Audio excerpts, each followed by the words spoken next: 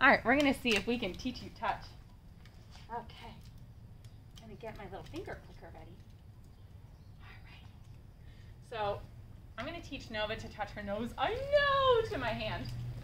There we go. What's that? Oh, good job. Here you go. And this can be used as a recall. Oop, I clicked too early, sorry. Okay, there you go. Ready? Good girl. There you go. So I'm just teaching her to touch my nose by clicking as she said. You don't want the piece? I know, it's so distracting. There's birds and things, huh? There we go. So anytime she gets close to my hand, she's going to get a click and a treat. And my hand signal is just 2 fingers. I just threw a treat on the ground. Here we go. Oh, I know, I lost my balance. It's okay. I'm fine. You ready? Good girl. And I'm not adding any word to this yet because she's kind of just wandering around and it's just happening. There we go. Now you're starting to do it on purpose, huh? So this can be used if your dog is getting too much in your face. You can ask them to move further out.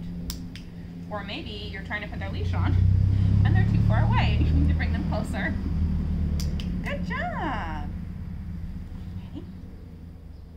There we go. And then sometimes it's hard to get them to follow you, especially if your dog has a tendency to sit a lot.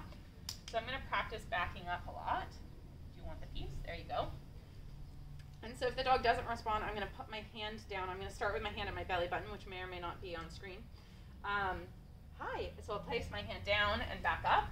And that's usually a good way to get them to move. I'll see. If I just stare at her, she's likely to sit, because usually she will do that. There we go. There we go.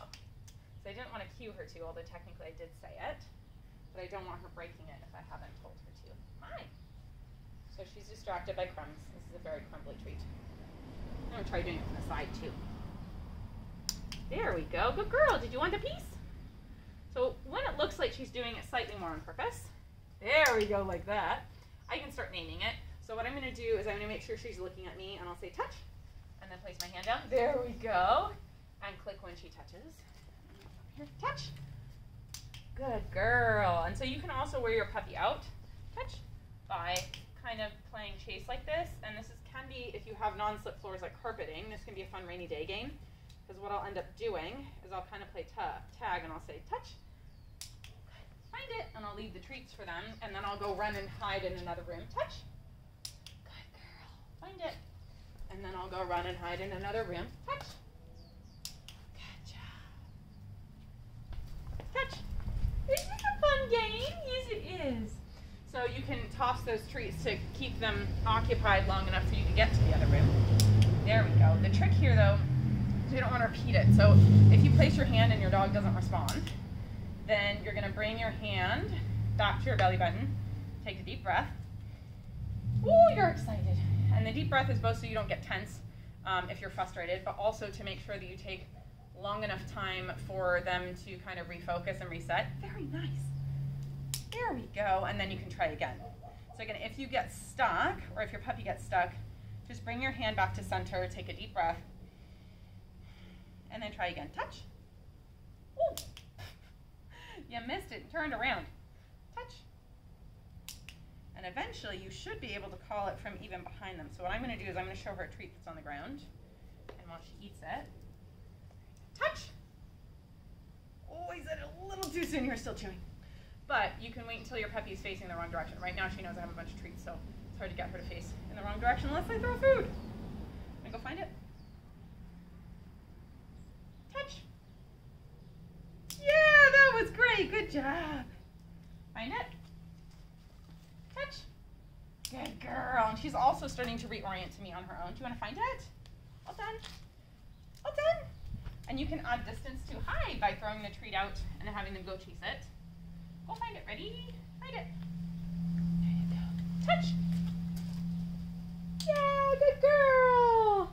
So you can toss a treat out to get more distance from your puppy, and you can also back up. And when you're first starting to add distance, I do recommend backing up so they have to chase you. It makes it a lot more exciting to chase you than it is to come to you when you're stationary. That said, over time you back up less and less and less until you can just stand there several feet away. Let's see if we'll do one. Go find it. And I'm just going to stay where I am. Touch.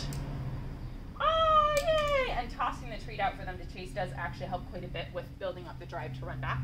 Get down and I'll sit on you. Thank you. Right here. There you go. Very nice. And it is important to practice on your left, on your right, with both hands. I've only demonstrated with my right hand for the moment. Hi. Do you want to see if you can remember it on the other hand? Oh, good. That was very confident. A lot of times when you switch hands, they're like, that's something new. I've never seen that. There you go. Very nice.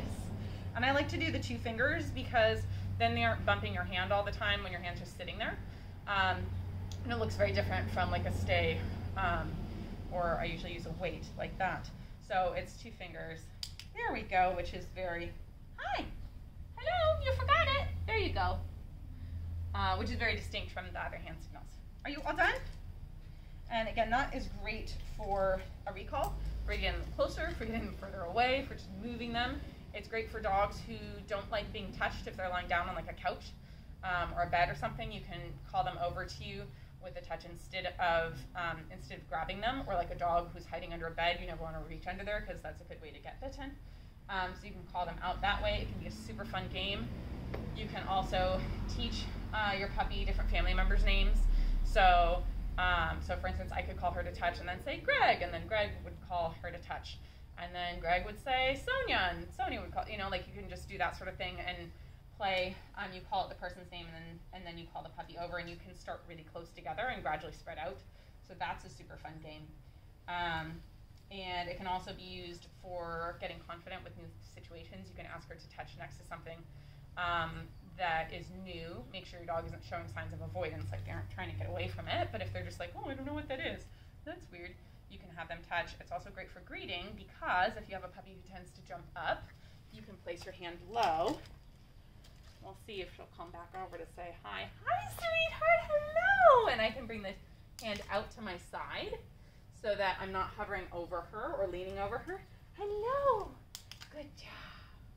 And so that can be a great way to be able to smell the person. And over time, of course, they won't, my clicker wouldn't click. They won't need the food because they'll understand the behavior, but that's a great way to create a behavior pattern of greeting from the side. Hi, there you go. Ready like this? You can touch and then I touch. You touch, I touch, huh? And so that's a great way to help with submissive urination. There you go, but also overexcitement. If they tend to leap up in your face, that oftentimes does have to do with a little bit of lack of confidence. There you go. And so just turning side to side can be really helpful. And especially if you've worked on touch, that's extra helpful because I can show them what to do where they touch you. And then here we go. And then we touch you, huh? All right. Thanks for the great video, Nova. That was very nice. I know I'm going to keep my hands very low to keep you low. Good job. Go find the crumbs.